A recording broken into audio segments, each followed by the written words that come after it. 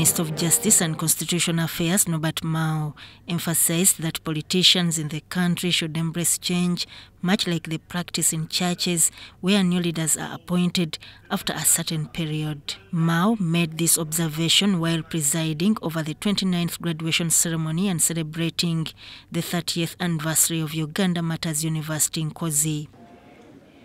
We have something to learn from here. This is a sign that this is an institution which is capable of managing transition. Now that is the work that I'm attempting to do. For the time being, I'm like a voice in the wilderness, but I'm not shut up. The Archbishop of Kampala Diocese and the patron of Nkozi University, Right Reverend Paul Semwogerere, highlighted that many important figures from the NRM government have served with diligence and respect over the institution's 30-year history.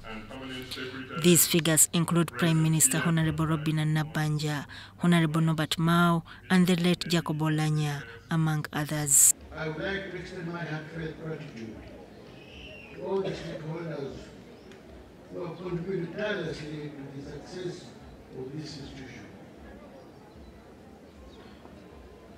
I salute the founding Vice Chancellor, Professor Roger, and his group. The University Chancellor, Bishop Anthony Ziwa, encouraged the graduates to become exemplary ambassadors wherever they go and utilize the knowledge they've gained to bring positive change to their communities.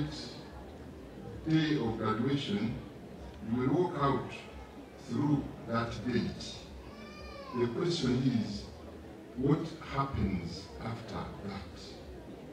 The point I will develop, you may call it your connectivity with this university.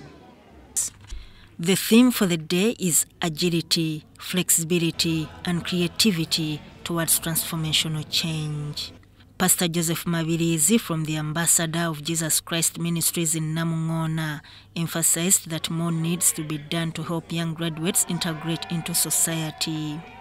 He noted that this responsibility falls on both parents and educational institutions. I'm just calling upon parents to be responsible for their children. These days they have neglected their responsibility. More so the husbands, more so the fathers. They are neglecting their roles. So that Kaye and Richard Chirembeka, UBC News.